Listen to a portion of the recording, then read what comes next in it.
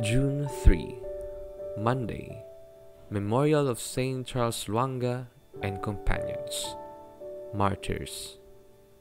A reading from the Holy Gospel according to John.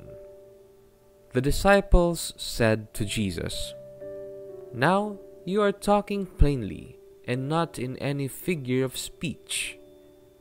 Now we realize that you know everything and that you do not need to have anyone question you.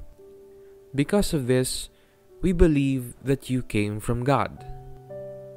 Jesus answered them, "Do you believe now? Behold, the hour is coming and has arrived when each of you will be scattered to his own home, and you will leave me alone. But I am not alone, because the Father is with me. I have told you this so that you might have peace in me.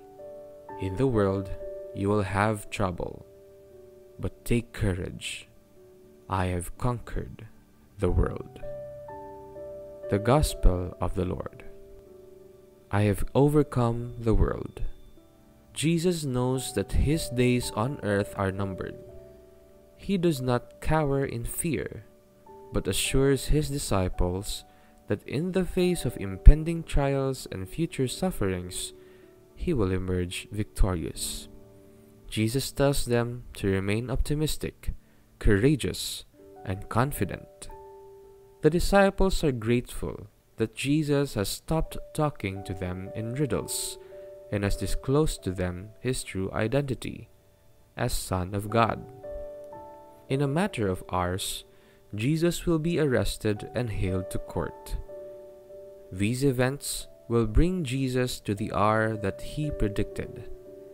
It will be a painful time, because the disciples to whom Jesus has disclosed himself will abandon him and will be scattered in fear.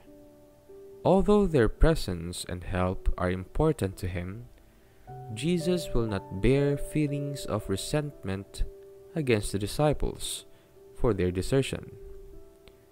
Jesus knows that his ultimate help will come from his heavenly Father, who is always with him.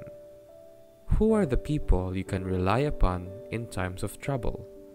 Do you, like Jesus, consider your heavenly Father as your greatest protector?